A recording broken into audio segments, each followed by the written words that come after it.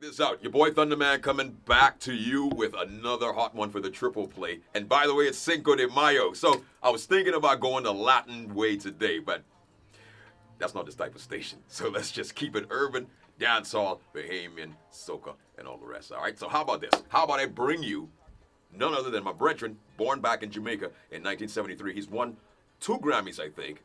And he's one of the richest dancehall artists besides Bob Marley, Beanie Man, and the rest of the top dancehall MCs. All right, he started back in 1994, and you might know him as Mr. Dutty.